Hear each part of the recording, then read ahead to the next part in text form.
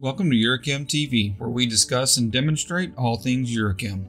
Today's topic is the proper use and application of UreChem's MS Performance Clear UC-410. UC-410 Performance Clear is our entry-level medium solids clear that provides high gloss, depth of image, and good outdoor durability. UC-410 cuts and buffs easily after 24 hours cure and can be cut and buffed indefinitely. UC-410 is not compliant for use in low VOC markets, such as most of California, Maryland, and Delaware, so always check your local regulations before purchasing. We do offer a low VOC clear coat compliant in markets that require low VOC finishes. As with any automotive finish, proper painting conditions are important for obtaining the best results. It's best to paint in temperatures above 60 degrees Fahrenheit part temperature and at least 70 degrees Fahrenheit paint material temperature. Keep in mind that the conditions outside are brought into your booth through your booth intake.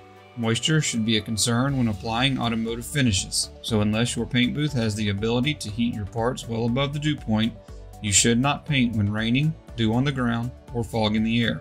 Parts painted at temperatures near the dew point can easily condensate thin layers of moisture which are often not visible on the part or in the paint film itself but can cause failure to the finish.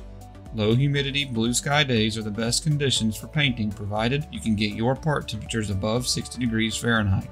Once you have your parts ready to paint and the conditions are good for painting, start by wearing the appropriate personal protective equipment and only use this product in areas that are free of ignition sources, such as heat, sparks, or open flames. There is no need to shake this clear coat prior to opening. In fact, shaking the can of clear can cause microfoam that can end up in your finished product. UC-410 mixes 4:1 by volume with UreChem's UA series activators. Measuring and mixing is made easy using the 4:1 column on the UreChem mixing cup. Mix gently, then strain into your spray gun. For best atomization, spray pressures should be set to 20 to 26 psi at the trigger for gravity-fed HVLP guns or 40 to 55 psi for siphon-fed guns. For reduced pressure guns, refer to the manufacturer's recommendations for a good starting point. Guns equipped with 1.3 or 1.4 mm fluid tips are considered optimal, but smaller or larger tips may work satisfactory depending on the gun. One often forgotten setting is your fluid or trigger adjustment. The knob behind the trigger on your spray gun is what controls how much fluid is released to the spray head. Too much material released results in large droplets, and too much material applied and too little material results in smaller droplets, which can lead to dry spray. Each time you use your spray gun, it's a good practice to screw the fluid adjustment clockwise all the way to hand tight, then count the rotations as you turn it counterclockwise to open it up. With UC-410, 3 to 4 turns out from hand tight is generally a good starting point. At this point, you're ready to do a test spray on paper or on your booth wall. Your spray pattern should be a tight and uniform ellipse. If not, then you may need to clean some of the small orifices in your spray tip or air cap. Once you have a good spray pattern, it's a good idea to spray a test panel to make sure the product flows well and you're happy with your settings.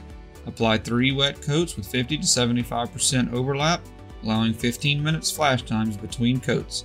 A 6 to 8 inch fan pattern at approximately a 6-inch gun distance is a good general rule. After your last coat, clean your gun immediately with a gun cleaning solvent, lacquer thinner, acetone, or MEK. Check local regulations for compliant gun cleaner options.